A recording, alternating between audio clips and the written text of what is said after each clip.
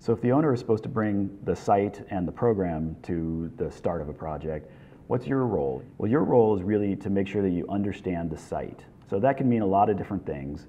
One of the possible areas of understanding is just sort of getting a real handle on what's going on with the survey, understanding what the shape of the site is, what the current built elements, anything that's sort of happening on the site, the important street information, where is the utilities, where's the water main, all of that kind of thing, where the parking is likely to be, sort of understanding all of the site information as well as the less tangible site elements. So things like climate and amount of rainfall and how many people are walking by and things like that. Now this isn't necessarily something that you would know just off the top of your head, but part of the beginning part of the process is that you're supposed to, once the base site information has been given to you, you're supposed to be able to do fairly rigorous data analysis to understand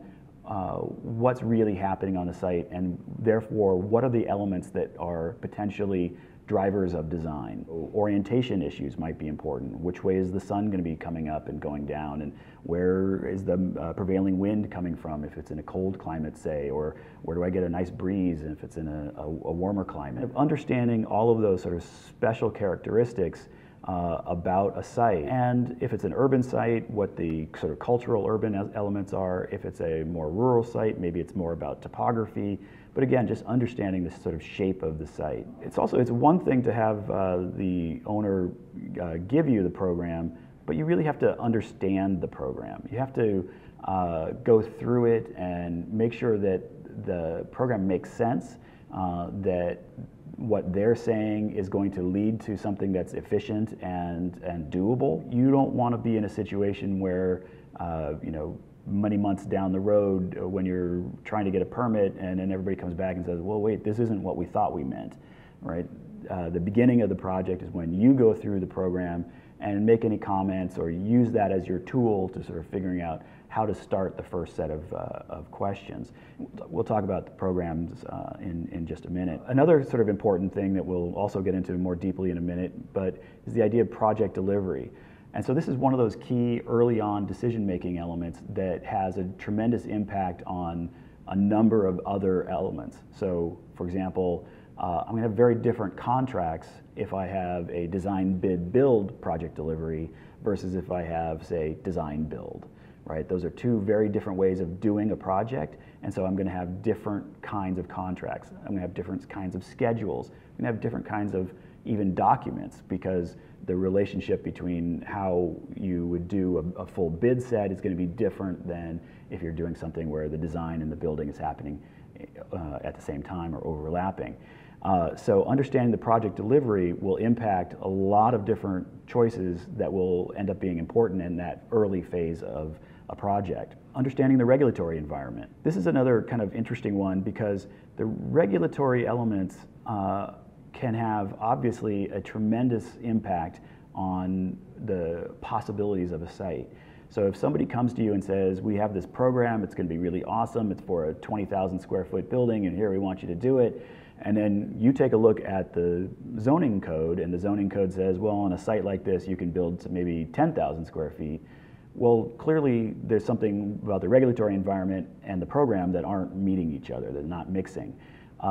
That's very important to catch in these early phases, in these sort of planning phases, and not many months down the road when lots of dollars and time have been spent. So understanding the zoning and the building code issues, but also all the other issues around that could be related, and we'll talk about those a little bit later as well in more detail. Another one that's a little sort of more obscure is understanding the kind of labor and material issues, the opportunities, the risks, the limits of these topics in a given locale. There might be issues of maybe you're working on an island and it's hard to get materials there, and so you have to think about, well, what would the logical set of materials be? How can we sort of start limiting the design thinking so that it fits to the sort of logic of the available material choices, or the cost-efficient material choices.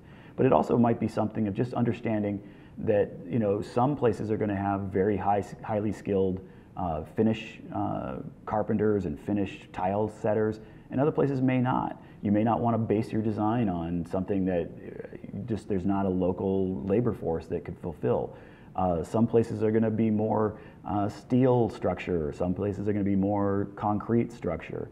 You don't need to force a concrete structure into a steel town and then therefore pay a lot more money because there's not a labor pool that is easily set up to build it. So having that kind of understanding, at least to a preliminary extent, to be able to make sort of logical, efficient early decisions so that those early decisions play out in a logical way as the design goes through is very important. This is one of those things that you're supposed to be able to bring to the table. Now part of that may be that if you may be working in a place that you don't know that well, so then part of your role is to actually find that information out and partner with people who can fulfill that information. And then a very important aspect of what's expected from you in those kind of early thinking is this sort of understanding of the cultural context.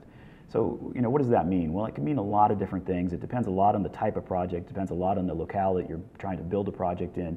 But some of the sort of obvious ones are just the pattern of building, the types of buildings, ways that people have found in that locale things that are important. So it may be preserving open lands in certain areas, while it may be building right on the corner in certain urban areas because you want to maintain the street edge or something along those lines.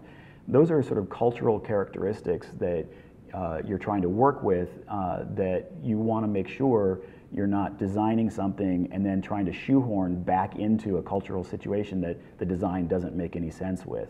So you're trying to figure those things out, lay them out early on, up front, and that's part of the planning process. Another element of the cultural context is just understanding this idea of precedent and pattern and sort of meaningfulness of the decisions that you're about to start making.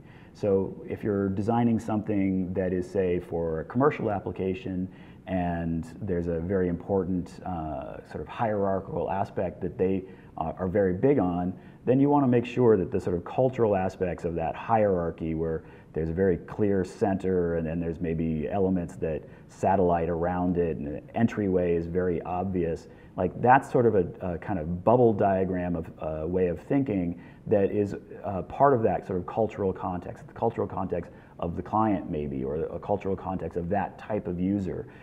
It might be very different for a different type of user. It might be more of a campus concept for certain kinds of settings, right, where people can kind of meander through. That's a very different sort of base idea. There's an early decision-making idea that's going to start to show up in the very beginning, so that you start having a way to design around these kinds of issues. So you're using the program, you're using the cultural context, you're using the sort of project delivery method because that's going to impact all these other choices, and you're thinking about, well, how does this fit with the regulatory, the zoning codes, the building codes, all the other potential codes that might be in place. And then also, what are the efficiencies that I can gain just by knowing the locale? Like, is it hard to get a lot of concrete high up into the mountains, or is it better to use steel in situations where I'm going to get more of a bang for the buck because there's a lot of steel capacity around? Those kinds of questions are all part of that early mix of decision making, which is what PPP is really about. So when you start looking through the exam, sort of think of it in these ways. It'll be a way to sort of start categorizing these elements, and that's how you're going to start making your answers and your decision making, is because you're trying to figure out, well, what are they looking for in this context? And in this context, they're looking for what would be drivers of design, what would be the initial things you would want to know in order to start the design process. Now, none of this is actual design, right? Just because you've decided that you're going to go with a steel structure doesn't mean you've decided that it's going to be 28 feet bay or 15 feet tall, anything like that, or just because you've thought about the zoning code and figured out where the building limits are doesn't mean that that's exactly where the wall is going to go. But it's that set of information that is the thing that holds the design thinking. It's the base table of information for how you're now going to start thinking about the design. So that's what this exam is really about, and we'll go through a number of these issues in more depth as we go along in this topic.